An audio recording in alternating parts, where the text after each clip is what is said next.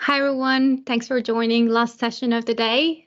Today, we're going to ingest GitHub repositories into Copilot for Microsoft 365 using graph connectors. And we will build the graph connector in Python. My name is Ayça Bas. I'm a cloud developer advocate at Microsoft, and I'm so excited to be here. Let's get started. So before I jump in the demo, I just want to highlight that this is part of a series we are running with our team. And if you want to dive into Copilot for Microsoft 365 extensibility, if you've never heard of it before, our series is actually available on YouTube. You can go ahead and check out Waldeck's and Gary's sessions earlier in the community call, and you can learn more about what is plugins, what is graph connectors. And today I will show you one sample about graph connectors, and we will have more samples coming in the community calls in the next week, so check them out as well. Okay, so in today's session, we will focus on Copilot for Microsoft 365 extensibility, specifically graph connectors, and we will build it in Python. We will inject external data being GitHub connectors. And I think it's better if I just jump in the demo and get hands-on. It's much better for us, I guess. Oops, not the resources. Okay, so let me quickly walk you through what I have in place. It's a very simple sample. I just have a config file. In the config file, I have client ID, tenant ID, and graph user scopes. I created Entra app before, and you just need to go ahead and create Entra app, and you need the client ID. If you choose the account type as all organizations, then you can keep it as common. Otherwise, you can provide tenant ID. And I put all of the graph user scopes because I don't want to go back and forth. We will need external connection and also external item scopes for this demo. And let's jump into main file. Okay, so what do we have here? We have settings first and foremost from the config file, and by using the settings, we're actually creating our graph, meaning we are actually creating graph client, and then the first thing we do is we're calling graph.getUser. Let's check out what we have in the graph.py, and here we are initiating we're first of all, of course, handling the authentication, and here we're using device code credential. This is only for the demo purpose. We don't actually recommend that a lot for the production level projects, but for the demo sake, we are actually going to use the device code credential. And finally, we are calling get user, and we're getting display name, email, and user principal name of the user. And to do that, we just need to return self.userClient, me, get, and we're getting the user information we want. Before I run the project, I just want to highlight that today we're going to focus on three main areas. The first one is creating the connection for graph connectors. The second one is creating schema. And the third one is creating items in our existing connection. Okay, so let's start with the create connection section. And actually, wait, before I jump into it, I just want to run our project and show you how the authentication works and how we get the user information. Okay, so I'm running Python 3 main.py. This will actually bring me a link for logging in, and then I have a code here. Let's just copy this because we need to use for the login, and I'll paste it here. And once I'm done with the authentication, then I can start with my options, and I'll walk you through all of them. Okay, so the first thing I should see here is obviously get user, because let's go back and check what we have in the main. After getting the graph client, we are actually calling graph.getUser, and there we go. We are already retrieving Ayça Bas, and that means that we can move further. Okay, before we choose any of these options, I just want to show you the code step by step so we understand together.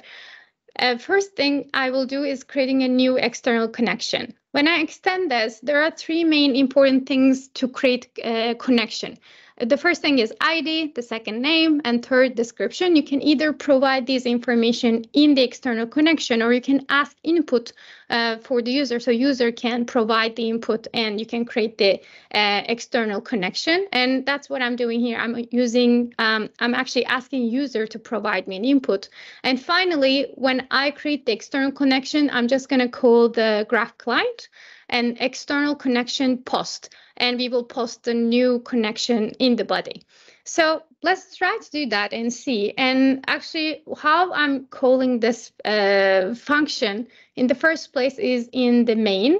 And let me extend the first elif. Here I'm actually choosing one, and it is going to call graph.create connection, and it is our function. Okay, let's select one, and I will say connector demo, and you can actually provide better ID, name, and you can provide different description and name here, but just for the sake of time, I'm just putting something short, connector demo for Python, and name and ID can be different. Just for demo's sake, I just kept them same.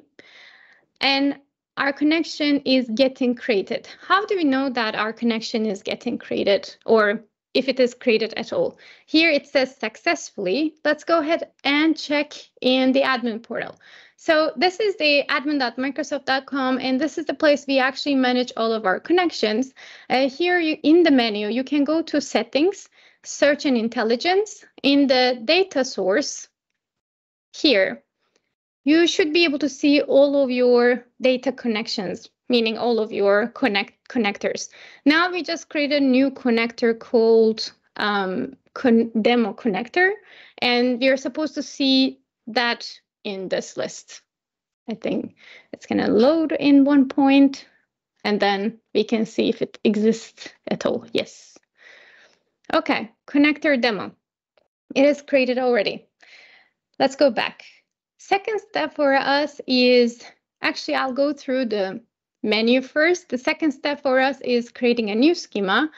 And here the second choice for me is creating the schema. Let's go to the schema, and before that I of course need the connection ID. And don't forget the connection ID you defined here. This is what we need. We will provide our connection ID so that we will assign the schema in our connection.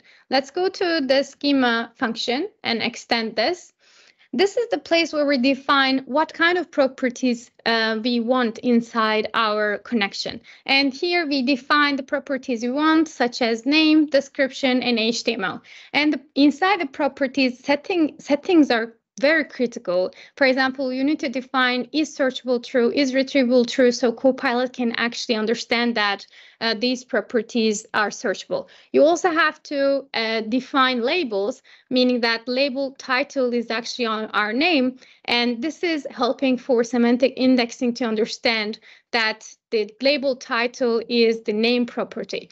And same for example, URL, label URL is actually HTML URL. This makes Copilot to understand our data, and this is what we're defining in the schema in the first place before actually sending our data in the extension, in the connector. So once we define our properties, and the only thing I'm getting from GitHub is actually name, description, and HTML URL. And after that, I'm calling the client. And then in the external connections, I'm creating the schema inside my existing connection I just created, and I'm calling schema.patch. And I'm sending out the schema I just defined right here. So let's try to do that. I will select two. And here I need to define my connector ID, which is connector demo. And this is going to create schema. As you remember, currently my connector is in draft. The moment I actually sent out the schema, which is now it already happened, it is going to be in the publishing version, meaning that when I refresh admin panel, I can actually see the state changes right away. It is not draft anymore. It will be just publishing. Publishing can take about 3 to 5 minutes, but I don't want to keep you waiting because I already have 3 minutes left. I'm going to actually send all of my data into a community demo that I created before. This is the connection I created earlier today, and I sent the schema, but I didn't send any data there yet. And this is going to be in the same format in 3 to 5 minutes. So let's use this one instead, and we can send our data right away. How are we going to send our data? First of all, we need GitHub repositories. So I have a function for that here. I'm using aka.github.com, and I am just providing the username. And in this demo, we are gonna get GitHub repositories from PNP, actually, and then we will ingest some data from PNP to Copilot. And after getting the data, and I need to provide username as PNP, the next step for me, let's just extend. We will provide connection ID, username, and then we will call get the repos. And after that, we will create items, meaning we will create the data and actually we will send our data in the connector. So here for each repository, I'm calling this and creating external item. And in the external item, ID is my repository name, and then ACL is defined as everyone, and our properties, we're only getting 3, name, description, HTML URL, and we are just calling the item. We are putting the item in our connector, and we are calling this for every single repositories available. I'm not using any GitHub token, so we will just get a couple of the repositories from the PNP, and let's call 3, and we can send our data. But let's check community demo. Okay, community demo, connection ID, username is PNP, and then we have a list of repositories from PNP, and we are creating items one by one. So we will just get 10 to 15 repositories. It's getting created. Let's go to the admin portal and create the result type while we're sending the data over. We can just say here that community demo repos. You can give any name here, and we can choose content source. And for us, content source is already created. It's loading in the list. So the reason why we're defining the result type is we want to see the data coming through in a proper shape, for such as adaptive cards. And once we search it on any search or on Copilot, we want to see that adaptive card coming as a result. You can define this using code, or you can just define this in the admin panel. And I don't know why this is taking a lot. Okay. Community demo, I will choose as a data. Okay, so we have a designer here, and you can see what kind of properties you can use. We have description, HTML, name. I will launch this and then choose result with URL and description. And here I will provide, name, sorry, it's too small, HTML URL and description. This is going to create me a JSON file, and then I'll go back, paste the JSON here, next, add result type, and this is just supposed to add the result type inside my connector.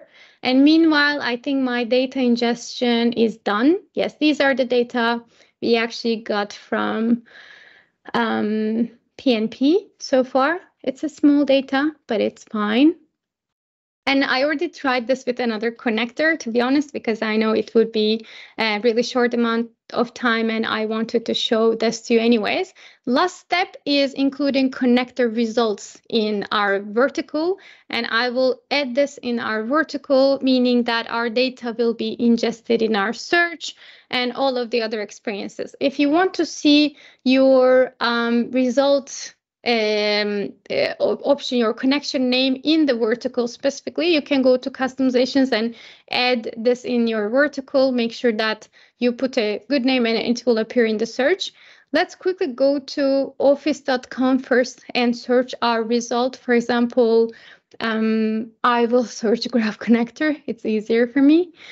And I'm supposed to see a adaptive code we picked with a name, URL of the repo, and then a description. And there we go. We already have the data, and I will click to it, and it's a proper repository from PnP. And the same thing is supposed to happen for Copilot. Let me see. Wait, I'm just getting... not this one. I'm just trying to move this hover over situation, but okay, the final step, apologies. Okay, found it here. Somehow I couldn't click it. Okay, finally, I'll just type to Copilot. Just a second. Okay. Are there any graph connector samples? And here my result should show up right away because my data is already a part of the vertical. It's already a part of search and index. So I should be able to receive the proper GitHub repository related to it. Okay, something is one reference. Okay, yeah, there we go. Finally, sometimes it works, sometimes in the demos it doesn't work. Today is the lucky day, I guess. Okay, there we have it. This is what I wanted to share today. I have a couple of resources. We have a new Learn module for connectors. You can go through the Learn module and create a connector from scratch and make it work for Copilot for Microsoft 365. We have a lot of samples you can check and have a look, not only in Python, but in many languages. And also, if you have any questions regarding Copilot extensibility, plugins, or connectors, feel free to reach out.